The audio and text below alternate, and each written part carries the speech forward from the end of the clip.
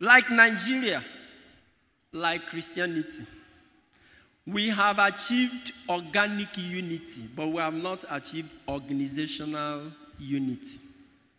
There is organic unity in the church, but there is no organic unity in organizational unity in Christianity. Same thing in Nigeria, we have organic unity.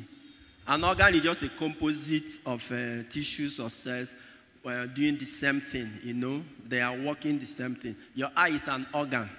It has different parts, but all of them are producing the same effect, isn't it? That is organ, organic unity, that's what I mean. Your mouth, your ear, these are organs, your kidney, organs. But your whole being now is organization. So organization means different organs working to enhance this one person. Are you following me? So your eye is an organ, but it has different parts.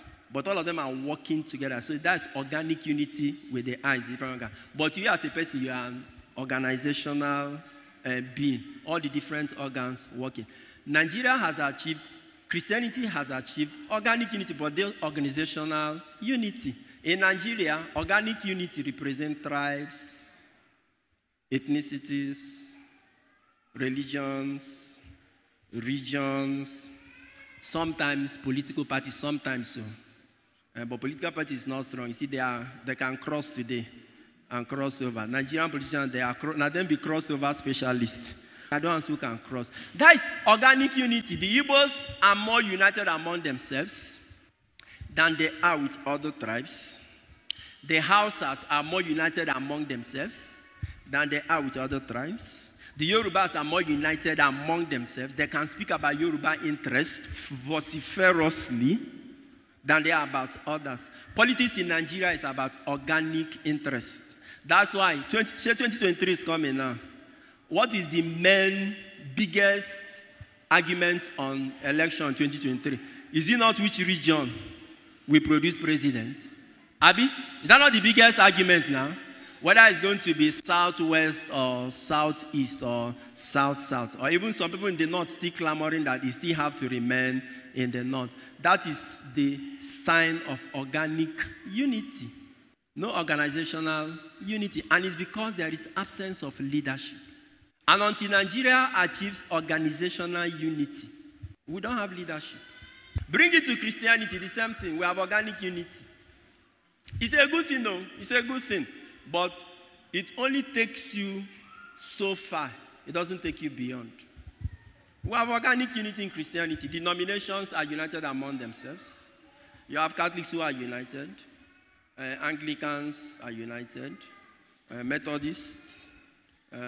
Pentecostals according to their own different churches. That's organic unity. But we have not achieved organizational unity in Christianity. CAN is Christian Association of Nigeria. There's a difference between association and organization. But first of all, we want to thank God for organic unity. Don't play with the power of unity. So let's enjoy the one we have. That's why I have told you several times, I'm telling you again. Don't aid and abet those who want to destroy the organic unity of the church. Jesus prayed in John 17 that there may be one. He prayed both for organic and organizational unity. He said, Father, may there be one as you are in me. Then in the same John 17, he said, there are those who will believe through this one. May they also be one. One of our strongest foundations or strategies for existence as a church is organic unity. And leadership perpetuates it. So stop patronizing priests or lay people who are nibbling away at the organic unity of the church. I'm talking to you as Catholics now. If this church scatters, where do you think it will be? Do you know what the presence of the church does in the world? Some people think that, they think that religion is a problem. Let's wish away religion. I wish that one day God will just simply say, let me even give you people what you want. Take away religious consciousness and see how the place will be. But for you as a Catholic, unity is part of our character. He said that there may be one so that the world will know that it was you who sent me. Any priest or a lay person who is so anointed and powerful that he doesn't want to remain part of this unity, let him go. Let him not scatter the church. or has scattered the church. Don't patronize such spirits. I have said it and I'm saying it again. It's part of the strength of the church. Don't be part of those who are just destroying this foundation. There are people who have left the Catholic Church and formed their church. Are we not living together?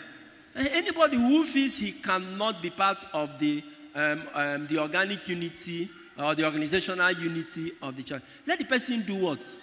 Go and find your own church. We shall still be praying to you. After all, I'm going to say that the same God will they pray to Abby. But as long as somebody remains in the Catholic faith, you can't do things that undermine the unity of the church. To watch full videos and get notifications for new ones, please subscribe to my YouTube channel. God bless you. Sign up with the largest community of Catholics online. Meet new friends, chat, post pictures and videos, make and receive audios and video calls, interact with lots of priests and religions. Download the app from Google Play Store.